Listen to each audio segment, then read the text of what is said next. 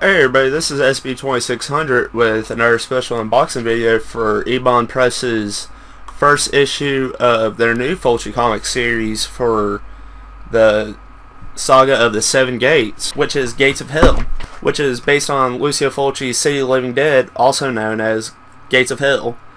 I've been super excited for this. I love City of the Living Dead, I love the Beyond, and I love, well, of course I love Beyond. I have damn tattoo for it and everything. Been super excited for this, Beyond and House by the Cemetery, and this is the limited 1,000 copies, no, 2,000 copy signature collectors, limited collectors edition, which is signed by Steve Romano and I believe another artist or writer for the comic.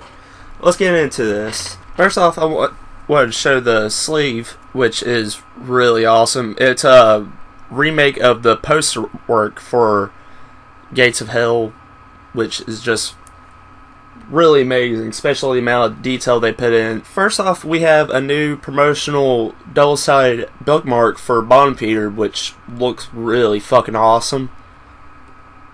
Really cannot wait for that to come out. It's going to be just great. And then we have our first two signed trading cards for the saga of the Seven Gates, which one is of the priest from the Gates of Hell comic series and also City of the Living Dead.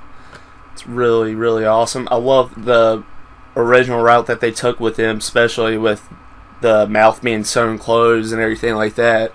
It's going to make him a really, really even more interesting villain. The second trading card, both of them signed by Steve Romano.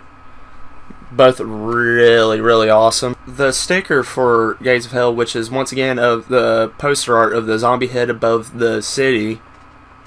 Really, really awesome. Double-sided signed book plate, which is really cool. Shows it's number 593 out of 1,000.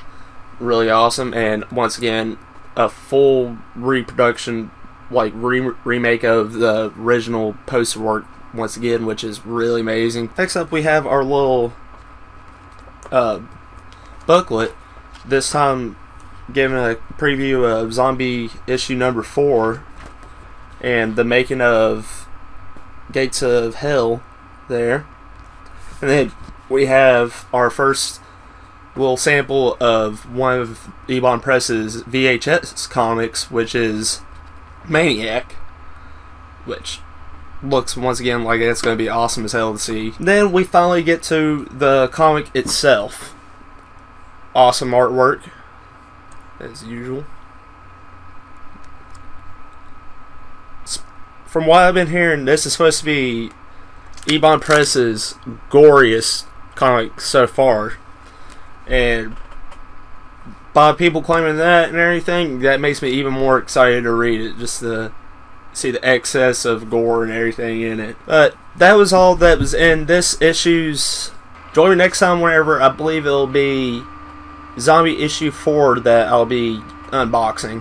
Hopefully I'll be getting the vinyl edition, but if not, there's two other editions. There's the pin-up edition and there's the Dr. Maynard edition, and each one of them come with their own different things. The vinyl edition comes with the soundtrack done by Fabio Frizzi on a small vinyl disc, probably about, I'd say, yay big or so.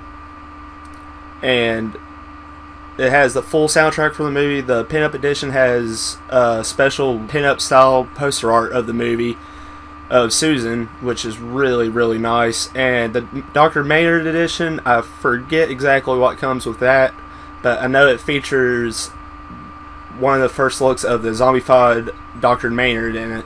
That is all. Join me again whenever I will be having Horror Block, hopefully tomorrow or so. If you liked what you saw, like the video, subscribe, comment down below of what you liked or didn't like, and subscribe, tell your friends and everything. And like I said, I'll have more in the near future. See you!